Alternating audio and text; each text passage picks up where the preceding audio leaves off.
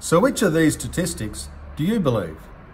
Bath towel recycling in hotels increased by 26% when patrons were told that the previous patron recycled. A well-known brand of soap sold significantly more units at $18.99 than either $15.99 or $12.99. Men spend 68% more online than women, despite the fact that women spend significantly more than men offline. When offered 24 options of a product, 3% of consumers made a purchase, but when offered 6 options of a product, 30% of consumers made a purchase.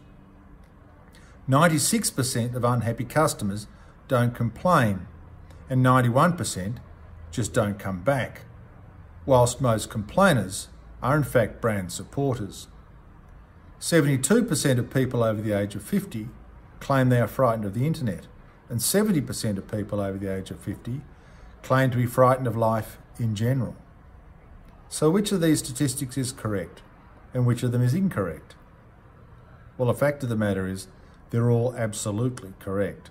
What is more, all of the studies leading to these statistics have been replicated. These statistics are, of course, counterintuitive. And because they are counterintuitive, they bring into serious question the reliability of intuition. And so they should. Intuition is, in fact, highly unreliable. It is unreliable because, amongst other things, neither consumers nor the decision makers trying to sell them stuff are rational. Indeed, some 80% of human decisions by both consumers and the decision makers trying to sell them stuff involve little or no cognitive input. Relying on intuition in the absence of data is one of the most wasteful things a marketer can do. And in a world in which data is readily available on just about any subject at any time, relying on intuition is simply unnecessary.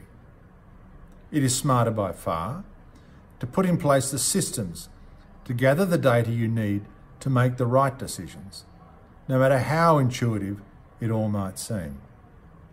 For more information on this subject, visit www.djohncarlsonesq.com. That's www.djohncarlsonesq.com.